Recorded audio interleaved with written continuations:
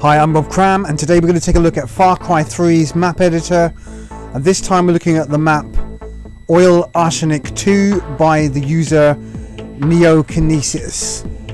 And this is an amazingly detailed map. It kind of looks a bit higgledy-piggledy with all these props and objects placed within it. It's hard to actually say what this actually is. Is it a mining area? Is it a Martian planet? Is it an industrialized secret base? It's absolutely incredible with the amount of detail that's been put into this map. Now, whether any of it is tangible, whether any of it makes sense is a different issue. But in terms of actually being a playable map, I think it's really cool, and I think others have played it as well, have said that it's really cool as well. So, I mean, just even a fly through here, you've got so many different objects, so many places to hide, so many different routes to take, so many avenues, lots of spawn points, lots of detail, and just a general kind of crazy map that players can just run around, hide and camp and do whatever they like in. I mean, the detail is staggering. Although I will say you can actually escape outside the map. I've tried that, and you can enter this kind of bleak no man's land. I'm not sure why you'd want to do that.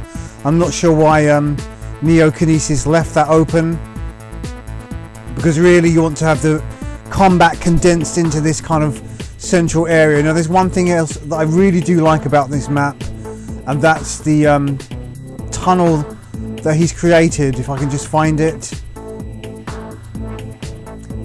Goes by the side of this rock here, so you can see the outside of it here. I'm just going to jump in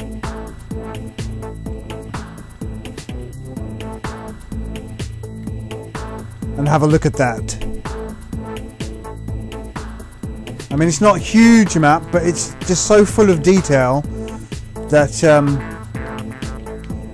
I think it'll be quite difficult to find other players, and you'll have to really use your senses of listening to where the gunfire is coming from. I mean, this tunnel that's being created here is incredible.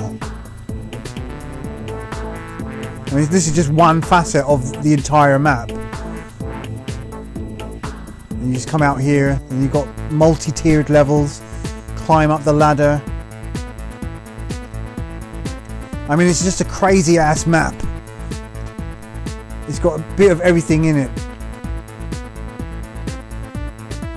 Opportunities for sniping, camping, run and gunning, you know, all sorts are going on in this map. I could just imagine 16 players having a crazy time in this map. It's almost like it's somebody's warped nightmare come to life. You've entered someone's nightmare world, and this is their hell that they go to every night when they go to sleep. Because that's what it feels like. It just does not make any kind of sense, but everything is familiar, from those radar dishes to the walkways to all the debris and other bits and pieces that's been thrown into this map. So check this map out, it's really good. I like it. It's got loads of atmosphere, and I think it's pretty cool, as others have attested to as well when they've played it. Okay, I'm Rob Cram. Thanks for watching.